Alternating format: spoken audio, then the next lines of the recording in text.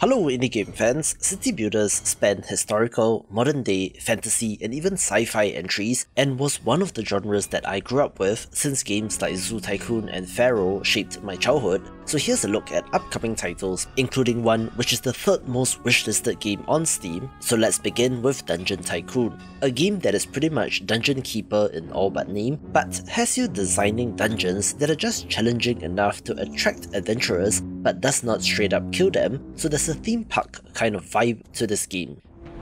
We have a very short teaser for Siege of Erdor, being a game set in dark medieval times in which you have to fend off the armies of darkness at night, and kind of looks like Helm's Deep the game.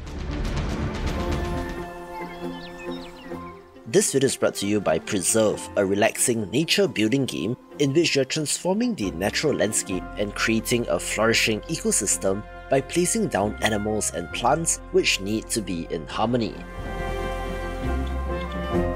It follows a lineage of relaxing city builders and has a similar kind of pleasant vibe due to the visuals and music, as well as the theme of restoring the natural balance rather than the introduction of very human structures like houses or windmills that encroach upon nature.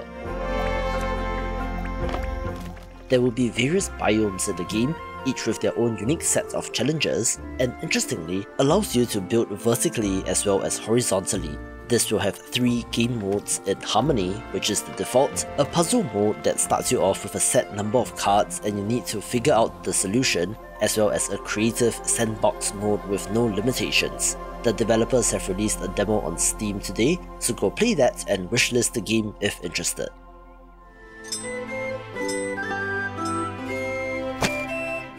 I've been following this developer on Twitter for a little while, and this video is the time to show off Folklands, a city builder title that has you managing a medieval village, ensuring that your people have enough resources to survive. It is a self-styled, peaceful city builder, but there are hazards like fires or crime that you need to deal with, but disasters are optional and can be turned off. Or, if you want even more of a challenge, you can switch to conflict mode as well. Among the many influences of this game is the Settlers series, so if you loved those games, do keep an eye on this. This next title might stray into cozy game territory, which admittedly does have some crossover with this genre, in which Wood and Weather is a self-styled god game but set in a wooden toy city, which adds to the cozy vibes.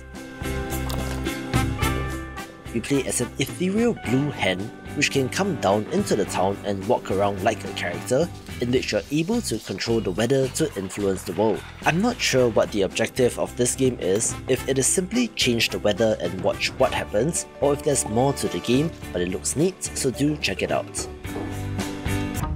This next title might be not so indie, since interestingly enough, Art of the Rail comes to us from developer Rocketworks, who are best known for the survival game Icarus, and was founded by one Dean Hall, who is the creator of DayZ. So while technically independent, this team, I suspect, has funding that goes way beyond what a normal indie team has access to. This game is of course a transport tycoon game like Railroad Tycoon, in which the objective is to create profitable transportation networks and has a pleasant art style.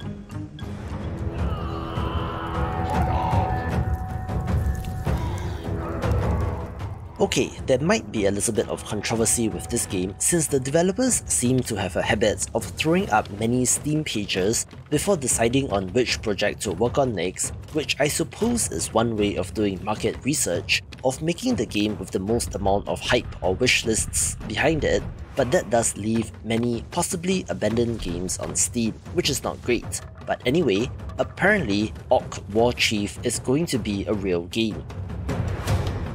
This has you leading a band of orcs as you gather the horde and fight for your survival, having to go on raids as well as to fight humans, along with building out your settlement and even spinning up the war machine, so unleash your inner Thrall in this game.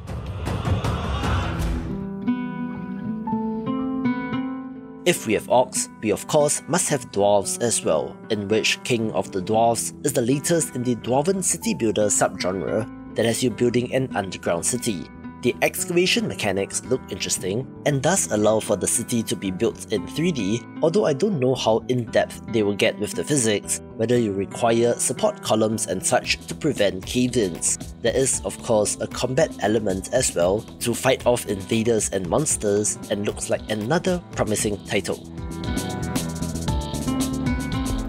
Our first sci-fi entry is Stellar Settlers, a colony sim set on alien planets in which you need to build and expand your settlement while keeping the settlers alive and happy. It's a little bit more constrained in terms of city building, so you're not exactly constructing massive bases, but rather very sci-fi looking settlements with interconnected pods that do have verticality to them. There are 5 hostile planets to play on, with the objective being to construct a spaceship to escape, and will be releasing next week, so keep an eye out.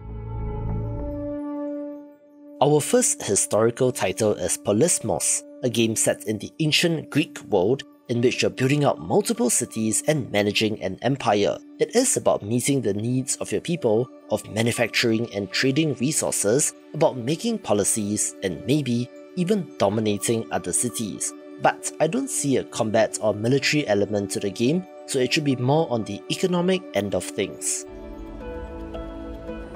I thought that Beyond These Stars looked familiar, and lo and behold, this comes to us from Balancing Monkey Games, who made Before We Leave, another hex-based city builder in which you are leading a bunch of peeps who emerge from underground to create societies on a number of happy planets in the solar system, and where this new game is a continuation of that universe, but where you're now building on the back of a space whale instead.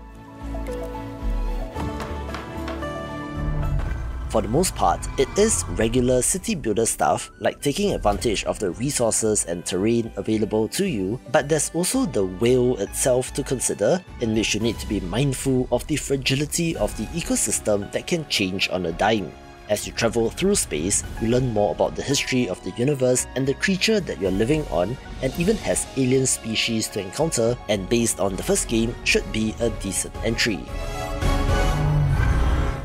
I covered the Kickstarter of Fata Deum way back when, in which this is a self-styled god game that has to be drawing upon games like Populous and Black and White. You don't, however, have a giant animal avatar in the world, but rather are able to influence the world and the people within. It's indirect control, so you cannot issue commands directly, but are able to wield your influence over the mortals in order to get the desired outcome. You as a deity are not alone, however, so there is competition with other gods, in which the god who amasses the most followers has the most power. You can be kind and benevolent, or cruel and violent, with the trait then manifesting in your people, having a campaign mode to play through, and looks kind of Fable-esque as well.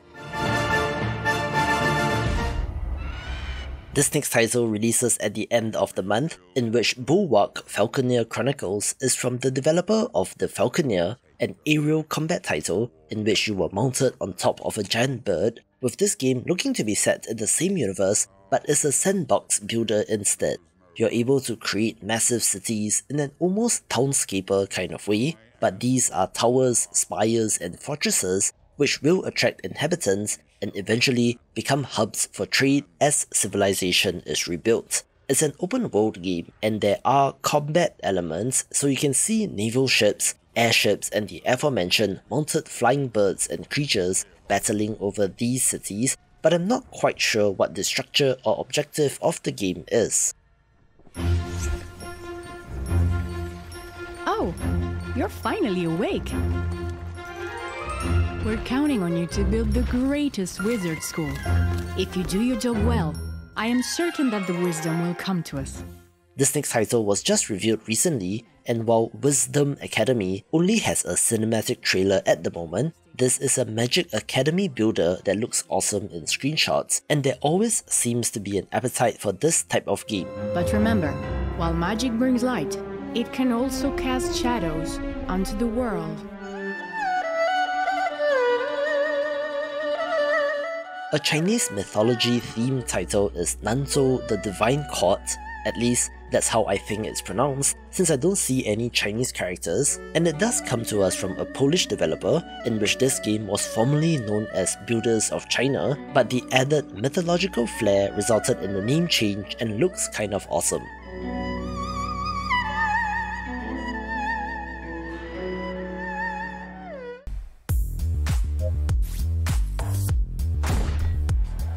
Another sci-fi entry is City of Robots, a perhaps topical kind of game since you play as a super advanced AI and are taking control of said city of robots, building and expanding it while being the heart and brain of the city. Interestingly, the developers do talk about either researching and advancing technology for the humans or to prepare for war against them, which might not be as far-fetched a concept given the advances in AI these days, so maybe this will go from science fiction to science fact, in which the game looks awesome and appears to have a bunch of systems, although the user interface does seem difficult to parse.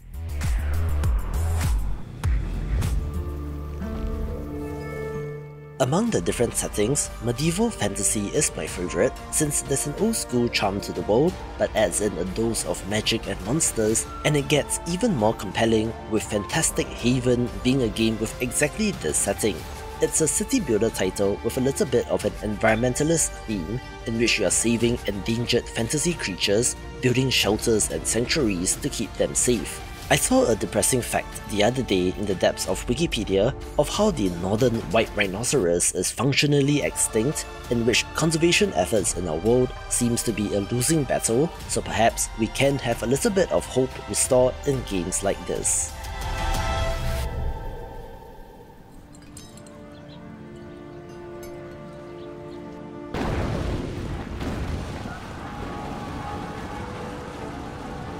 This next title is of interest since Nova Roma comes to us from the developer of Kingdoms and Castles, one of my all-time favourite city builder games, but this time it is set in Rome where you need to appease the gods. The core gathering and production of resources remains, but where you can build very Roman things like aqueducts to transport water, along with the Colosseum, plazas, marketplaces, chariot races, and even a parliament building where it looks fantastic and given the pedigree is as much of a sure thing when it comes to potential. We cannot have a list like this without an ancient Egyptian themed title, with the game here being Dynasty of the Sands. You are establishing a dynasty across generations of spreading your influence across the River Nile, and it's a self-described meditative city builder and looks perfect to be immersed in. The level of simulation here looks deep, including a day-night cycle, weather, disease, and more, and of course you need to appease the gods in this game as well, possibly being the modern Pharaoh game that we've all been waiting for.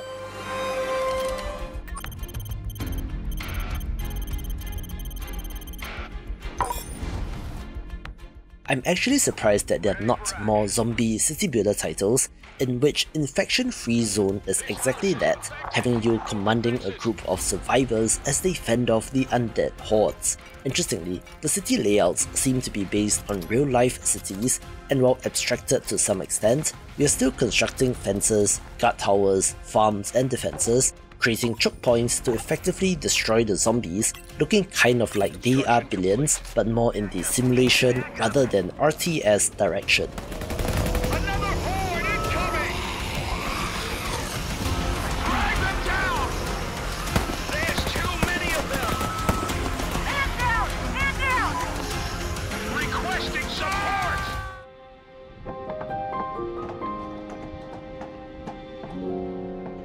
The sequel to Airborne Kingdom is titled Airborne Empire, in which the unique concept of building a flying city has only been copied in one other game if I'm remembering correctly, so there's still something unique to this game. This is a self-described open world RPG city builder, and if you're wondering how this can be open world, well, the city can fly and move, so you are free to explore. The need to maintain balance and to ensure that you have enough lift is critical, and this appears to add more combat elements with enemy planes trying to shoot your city out of the sky, and looks awesome as a concept.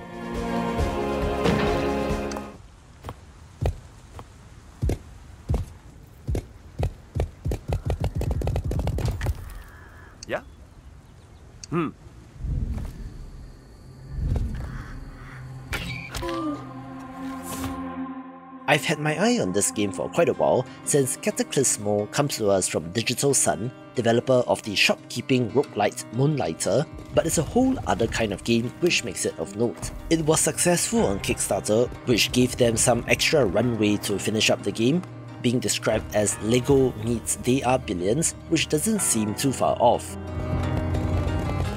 You play as adventurers venturing into the mist to reclaim land for humanity, building up your fortress block by block so you have the necessary structures to fight off the monsters. Again, while the enemies are not as numerous as They Are Billions, the more micro scale of constructing the fortress looks awesome and challenging, with this having a release date in July, so wishlist the game for now.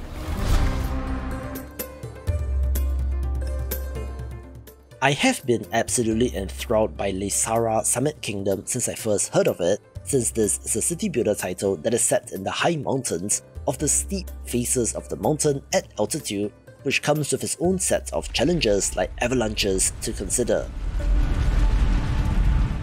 It otherwise looks like quite a classic looking city builder, but does play with elevation and verticality and has an awesome look as well. I've watched some documentaries of people living in the Himalayas, and while the giant cities are a bit of a stretch, it still amazes me how ingenious humans are as a species to be able to live in a place like this, so of course I'm down for this game.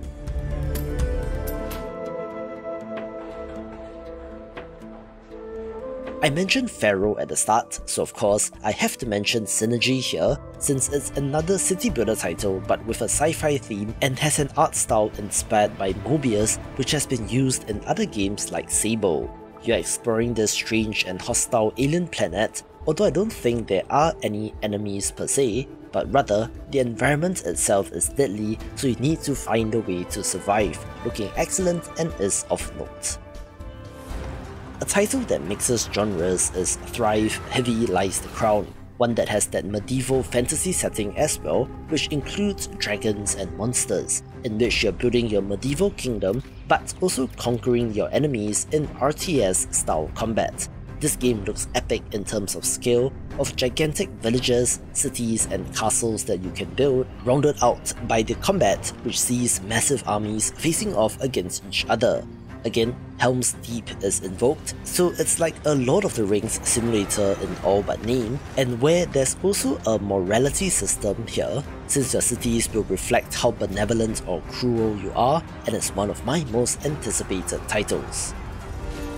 Fans of the genre will not be surprised to see Manor Lords here, since this game, I kid you not, is number 3 in terms of having the most wishlists on Steam, just being behind Black Myth Wukong and Hollow Knight Silksong, with the game having over 2 million Steam wishlists, which is quite the feat. They've been crushing it during demo releases and events like the Steam Mix Festival, in which this medieval strategy game with large-scale tactical combat does look fantastic. You play as a medieval lord who has to rule over your own lands, tending to the peasants and calling the banners when necessary to march on your enemies. As such, it is pretty much Game of Thrones without magic and dragons, being more akin to historical medieval times, in which managing the villages and resource production during peacetime will be critical to your success during war, with the epic battles of hundreds of units looking awesome and has a strategic weight since each soldier might otherwise be a farmer or blacksmith that will cripple your economy if they are killed,